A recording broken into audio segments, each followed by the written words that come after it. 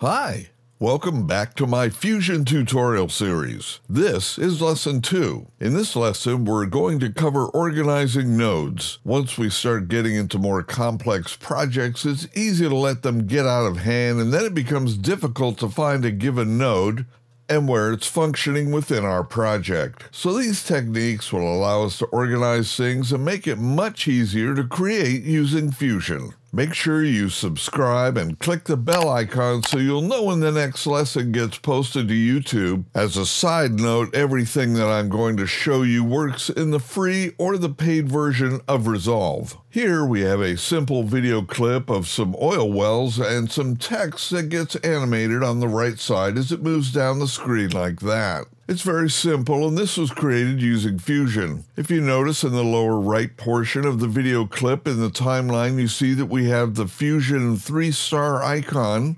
indicating that this is a Fusion composition. So with our playhead positioned over our clip here, we're going to move over to the Fusion page. Down in our node editor portion of the screen, we can see we have our nodes, and they're off to the left side here. We can see there's a connector here that's going off to some node that's not on the screen. Over on the right side, we have what is called the Navigator tool. This tool allows us to see our entire node grid and what portion of our nodes are on the screen with this white outline here. Now, just by clicking inside of that white line, it will realign the nodes to the center of the screen like this. Notice that the navigator went away now because we don't need it. We can see all of our nodes on the screen at once. Now I'm going to put that back over on the left real quick, and I can do that by holding down the middle mouse button and dragging, and it will move my node tree. So now you can see the navigator with that white line moving across and showing us where our nodes are relative to the node editor portion of the screen. If I come all the way over this way, it goes away automatically. It comes back if we go off the screen with any given node. And this is super helpful as our node tree grows in complexity. In terms of selecting the nodes, we can click outside the nodes and create a lasso, drag, and select them with the mouse. Selecting a single node will give it a red outline like this. I can hold down Command on the Mac or Control on Windows and select more than one with the mouse. The additional ones will have a white outline, as you can see here. But a single node will always have just the red outline. I can also press Command A on the Mac or Control A on Windows, and that will also select all of the nodes in the node editor window. Clicking outside the nodes deselects all of them. Our nodes are pretty small here, so I'm going to zoom in. The way that I zoom in is using the Command key on the Mac or Control on Windows and the mouse wheel. So scrolling in, I can zoom in, and scrolling the other direction, I can zoom out. We'll zoom in to right about here, and now I'll use the middle mouse button and drag my tree into the center of the screen. Now, as mentioned in the previous lesson, one of the things we can do here is we can rename nodes. I'll go over that real quick once more just to refresh your memory a little bit. So we select a node that you want to rename, and then we press F2. In this instance, I have the Media in 1 node, which I know is the oil well footage. So I'll rename the node to match that. Now, bear in mind, I can't use spaces, so I'll use capital letters to separate the words oil, well, and footage. And now, as you can see, we've renamed that. You can rename any of your nodes, and I highly recommend that you do so in order to quickly be able to determine what a given node is doing.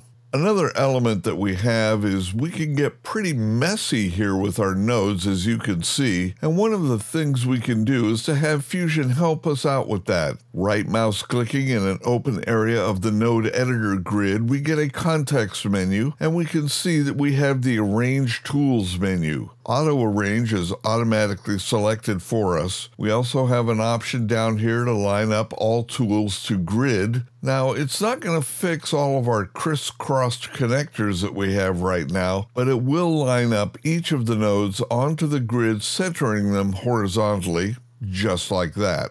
Now we can see that each of the grid lines shows up at the horizontal center point of each node. But again, all of our connectors are still willy-nilly all over the place. Now the next thing we can do is the Arrange Tools feature. We can align to the grid or to the connector lines. And what this will do is it will create a snapping feature when we move a node around. So let's set it to grid real quick. If I move the text node down, we can see that it's now snapping our nodes to our grid squares. We can turn that off, and now we'll try the other option, which is to snap the connectors. So now it's not going to snap to the grid at all, but as I approach a connection, my connector element will snap once it's perfectly aligned with the other node. This allows us to kind of neaten things up. Fusion has another tool that we can use to help organize our work. Let's say that these two nodes here represent a bunch of nodes. I want to group them together logically to allow me to quickly see that this section of my node graph is carrying out a given function. The tool provided is called Underlay. We can activate it a number of different ways. We can come up to the effects here, go down to tools, which we have active right now. I can search and say underlay. Now we have underlay here, and I can go ahead and drag this into my node graph if I want. Another way to activate it is with Shift Space, which brings up our tool menu. Here I can type under, we get our underlay, and then I can add it from there. Since I had these two nodes selected, the underlay has grouped them together. We can resize the underlay just like so by grabbing the edges of it. If we grab the title bar of the underlay, we can move it around and it brings our nodes with it. Additionally, I can hit F2 with the underlay selected and we can give it a new name. Since I had the tools in here selected with the underlay, it wants to rename those as well, but that's not what I need to do for the moment. I can hold down Command on the Mac or Control on Windows and deselect the nodes with the underlay selected. Now it allows me to separate it out. If I just select it, it will bring them with it like that. Another thing I can do is to hold down Option on the Mac or Alt on Windows and drag it. With nothing selected, I hold down Option on the Mac and Alt on Windows, click and drag, and it will separate out our nodes. Holding down Option on the Mac or Alt on Windows on a node with nothing selected, bringing it into our underlay re-adds it back for us. Again, I deselect. Deselecting is key here. Then hold down Option on the Mac or Alt on the Windows, click on the node I want to add, and now it's back into our underlay grouping here. This is very handy for organizing our nodes into logical groups. Each node has a set of parameters that apply specifically to what that node's function is. We adjust these using the inspector over here. So, for example, the text1 node has a set of controls that apply to the text, whereas the transform node has a set of controls that apply specifically to the function of transform. Coming back to text1 here, each one of these nodes has a header associated with it up here at the top of the inspector. In this instance, we have text1 telling us the name of the currently selected node. If I select transform, that'll change to transform1 to let me know that that's the selected node. Coming back to text1, we also have a switch here, and the switch allows us to enable or disable the node within the tree. So, if I click on it, it's disabled. You can see the text has vanished from our footage over here. If I click on it again, the text has returned. Also notice on the node itself, when I disable it, it becomes dimmed down so that you can quickly look at the node graph and see which nodes are turned on or off. Another element to notice is that each of the nodes has a color bar at the bottom of the node. This is assigned by Fusion. Fusion attempts to logically assign a color to a given node that applies to its function. So, for example, we have Media in 1, which is my video up here. If I turn that off, we see the video will go away. We have the final result over here. Again, if I turn that off and we go back to the edit page, we get no result. Coming back to Fusion, if I select that and turn it on and then go back to the edit page, we see now we have our final result. Back on the Fusion page, these two nodes have the same color. They have this light blue, Media In 1 and Media Out 1, because they're directly related. Now, coming down to Text 1, if I don't like that orange color, I can come to the drop down here in the header, and I can choose any color I like, such as violet or whatever happens to suit my fancy or to fit my organizational paradigm that I've come up with. The next thing over in our list of functions here on our header is the version control. And what this does is it allows us to create a set of changes to a given node and save that as a specific version.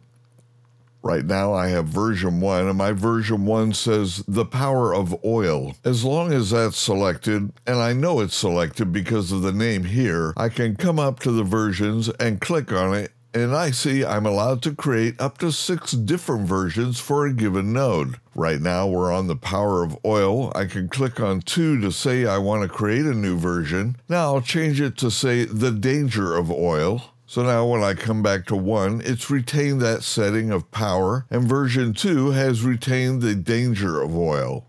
Additionally, it'll retain any other settings that I might make down here in the inspector. Any setting to the node will be saved with that given version. Now, in order to get rid of a version, I right mouse click on it and select Clear.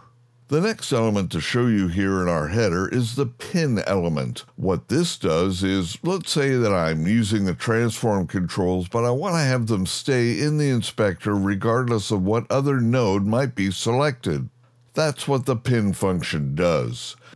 If we click on the pin, when I go to text, we can see that here's my text controls. Scrolling down, here's the transform controls, and they've been pinned to the inspector. If I go to Media Out 1, there's my transform controls in the inspector again. Same with any of the other nodes. I'll unpin that for right now. The next element is the lock element. Let's go to our text node here. I'll go to version 1 and we'll click the lock function. I'll come down to here and I cannot change any of these parameters now because they're locked. And in order to change those, I have to click on unlock, and now I can change them. The final element up here in our header is the reset. So if I click this, it's going to reset all of the parameters just like that. Be careful by clicking this because it will reset every version you've created in here.